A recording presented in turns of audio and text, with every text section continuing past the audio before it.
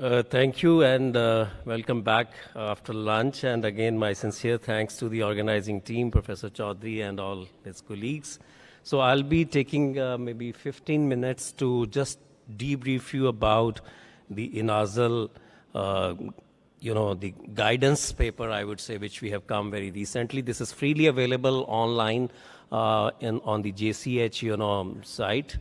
This is so why we wanted this guidance paper was because the last position paper which came from INASL was in 2015. So this was the paper, and this was that time in association with Endocrine Society, Indian College of Cardiology, and Indian Society of Gastroenterology. Since then, say for last 6-7 years, a lot of new things had come. So we thought let's make it some guidance within India. And we also wanted to be, a little more practical, which is possible in clinical practice, rather than, following, what is kind of recommended in most of the other, guidelines. So finally, we have a, task force of INASL, the NAFLD task force. So around 11 of its core members we met, and then we decided, and this was, COVID time, and we did this all online, and 33 working party members were then selected.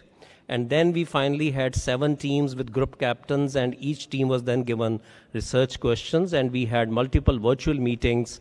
And most of members of this task force and the core committee and the working party are amongst the audience. You can see that.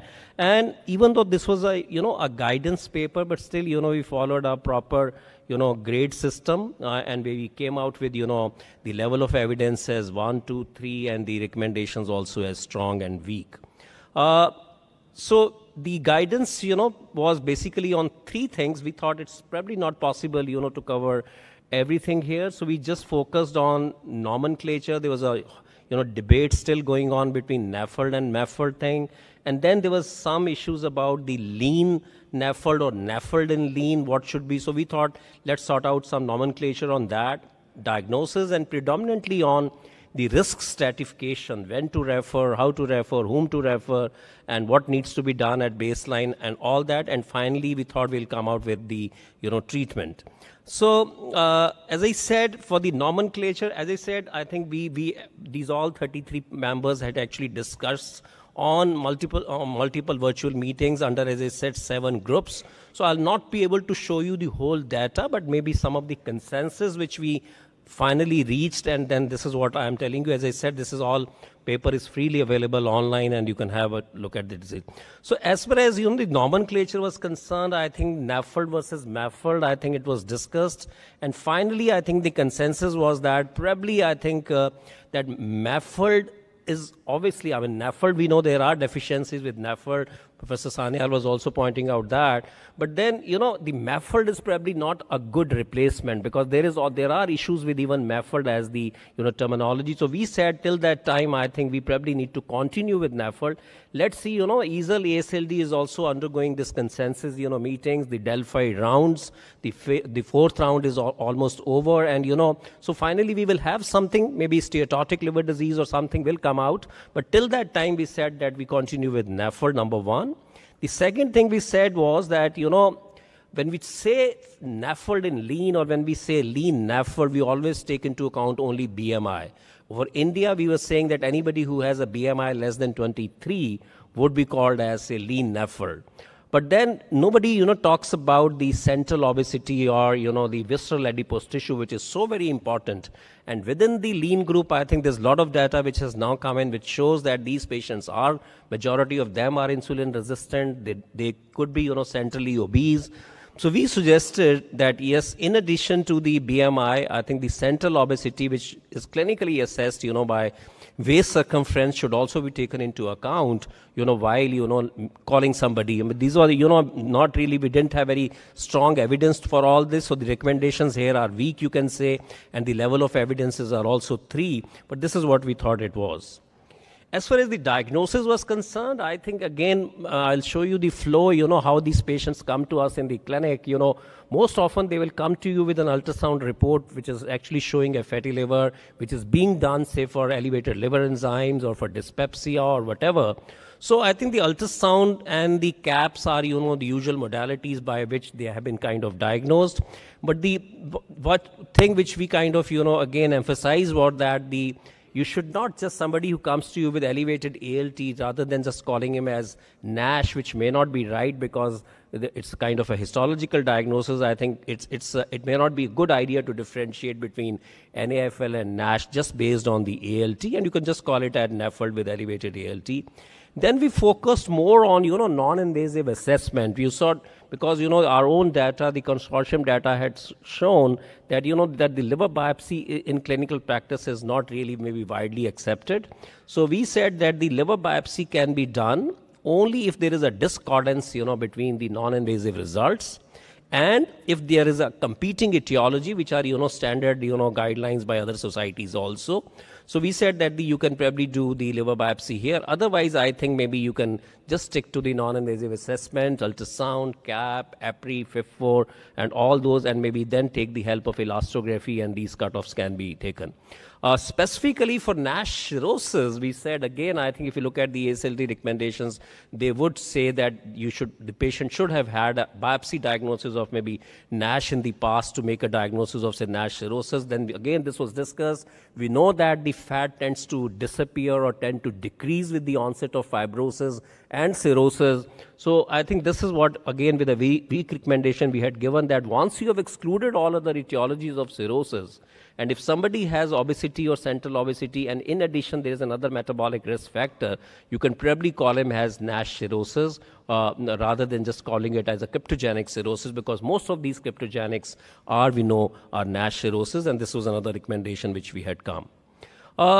As I said, the risk stratification is very, very important, you know, whom to send the patient to, you know, for the, you know, tertiary care level, and, you know, the kind of, you know, the setups we have at a primary healthcare and the secondary healthcare levels, I think we know. So these are, you know, again, the, you know, the guidelines, the Western guidelines, where they would use different, you know, steps to, you know, non-invasively assess them, maybe initially by FIB4 or NFS, and then there's a second line which they are suggesting for like fibro test, fibrometer, HEPA score.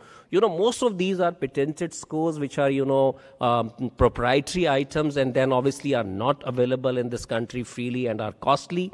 That is number one. And secondly, all these, you know, cutoffs are predominantly focusing on what we call the advanced fibrosis, which is F3 or more. But then we said, we again discussed this issue, and we said that probably that F2 is equally important, and I'll show you data on that.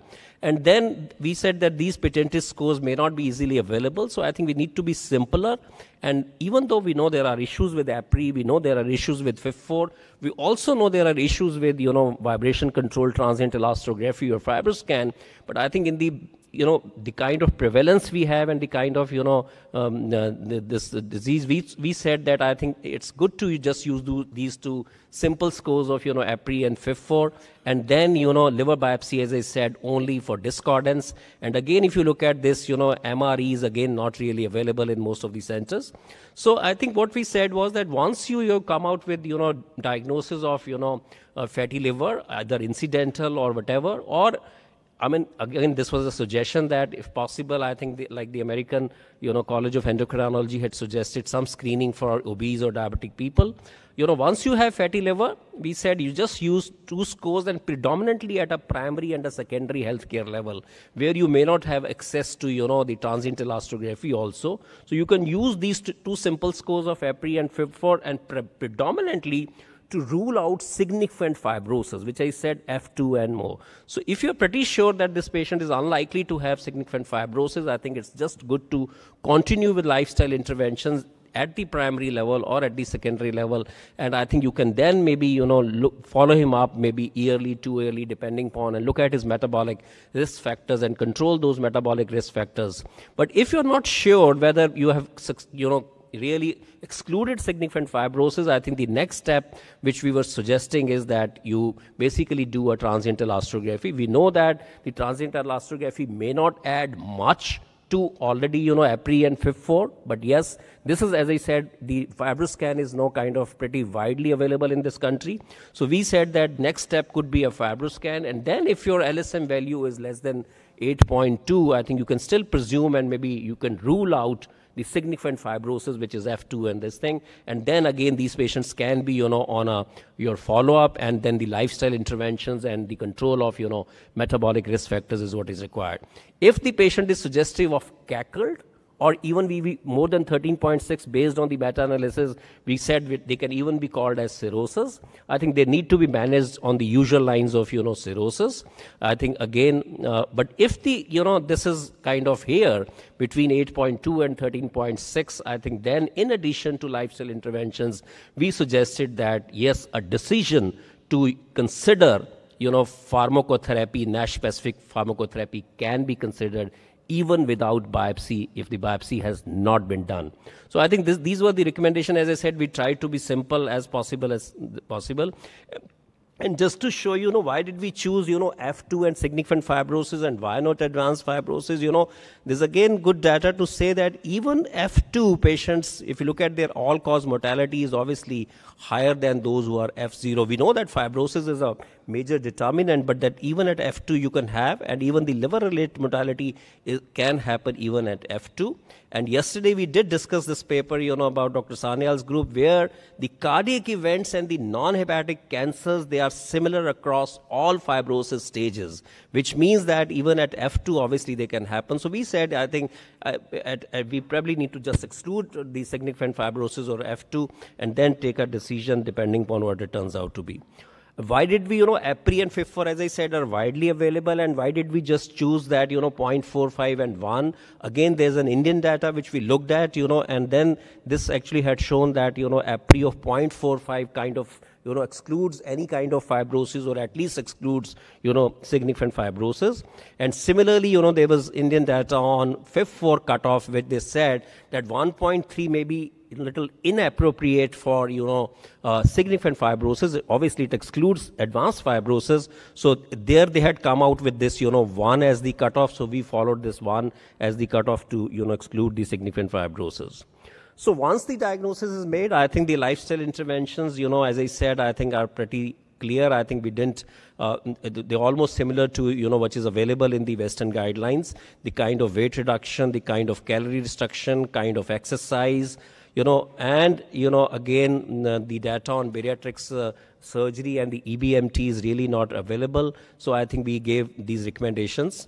And finally, coming to the pharmacotherapy, again, we said that, again, this paper, again, I think we did discuss yesterday about that. When you talk about lifestyle interventions, again, 5% weight reduction, in this particular study by the Gomez, the 5% weight reduction could be achieved only in 30%, and the 10% weight reduction could be achieved only in 10%.